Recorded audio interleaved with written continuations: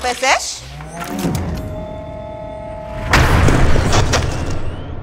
אנחנו בסדר, בואו.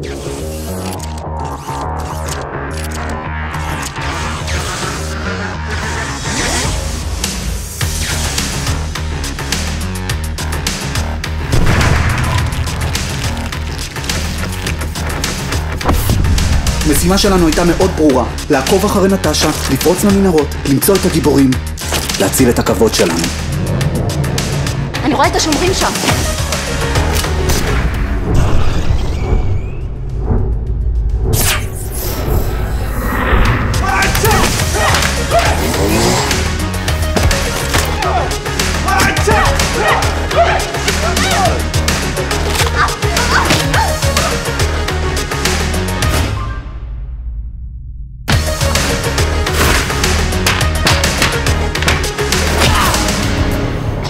טבילת האש עברה בשלום, כולם הרגישו גיבורים, התוכנית עבדה.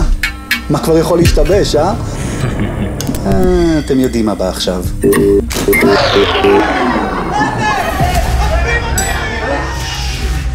מה זה?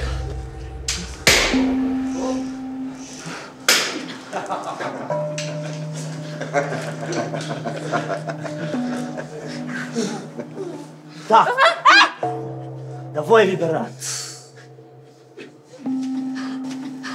תיבה. ירי תיבה. תיבה.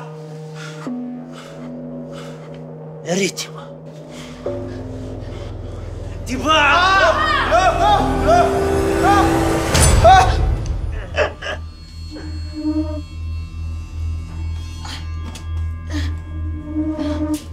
מה קורה? מה זה? ספסיבה בולשוי, ניקולאי. אתם יודעים? מה? חשבתי שזה יהיה הרבה יותר קשה, אבל אתם כל כך בינוניים שזה פשוט היה קל מדי. לשכנע אותך להצטרף, לקחת אתכם לגן, לדאוג שתשמע את נטשה. נטשה!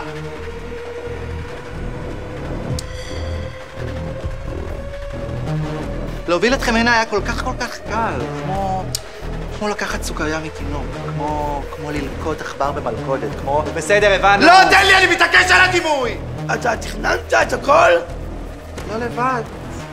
היה מישהו שעזר לי להעלים את כולם ביום הולדת שלו.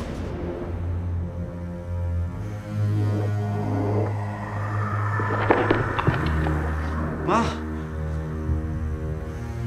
היי, יאלי. ילד חרא אחד. 1,000,000 עוקבים חדשים. 500,000 לייקים לתמונה, 31 הצעות לקמפיינים. נראה שממש קל לייצר באז היום. תגיד לי, חתיכת פסיכופת, אתה עשית את כל זה רק בשביל לייקים? לא! לא! הלייקים זה רק ביטוי! לאהבה והערכה אמיתית! די, לא נמאס לכם להיות עלובים! להרגיש קטנים! סליחה, יעקב. הכל טוב. אתם יודעים מה זה לראות את אח שלך כובש את העולם בזמן שאתה בגלל 5 דקות? 5 פאקינג דקות.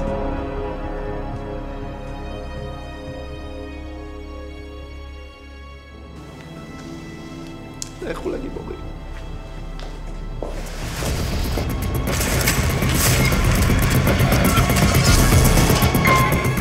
די, יש לך כוחות גרועים, כמו לכולנו. נגמרה התקופה הזאת. אחרי שנים של השפלה, סוף סוף בנות מכבים השקיעו בנו את המינימום הנדרש והופכים אותנו לגיבורים אמיתיים. ועכשיו השאלה שלי אליכם, למה לכם להציל אותם?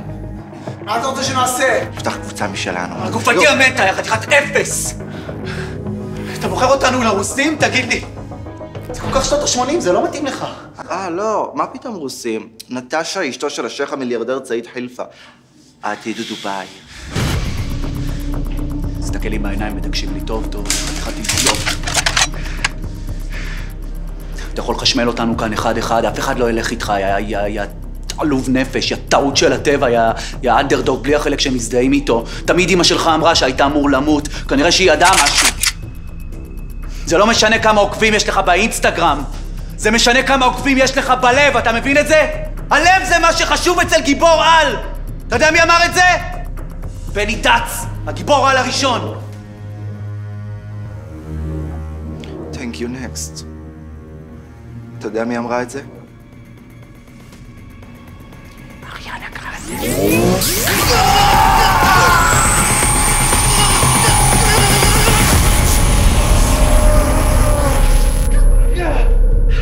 וזה מה שיקרה לכל אחד מכם! יאללה, קחו אותם לימח האלוף שלי ושגרו אותם לאבו דאבי. דביי ניקולאי. וכך, גבירותיי ורבותיי, התחיל מחדש סיפורו של ילד הפלא.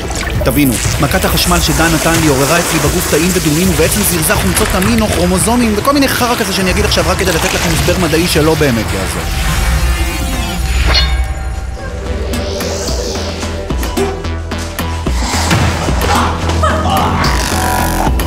אבל עזבו את זה.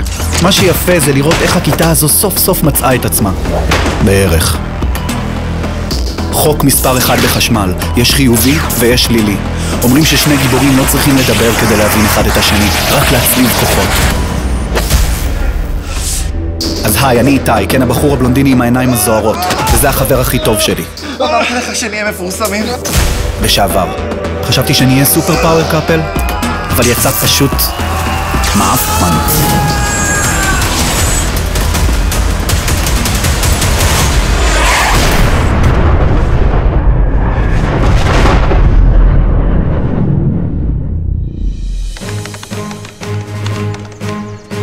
קבלו אותם, הגיבורים שלנו.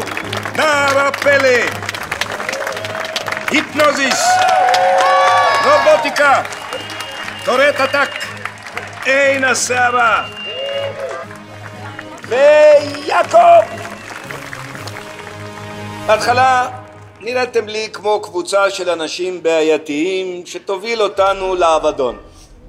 אבל האמת היא שבזכותכם כולנו עומדים כאן היום. כן, פרופיל 94, אתם לא. אבל וואלה, הצלחתם.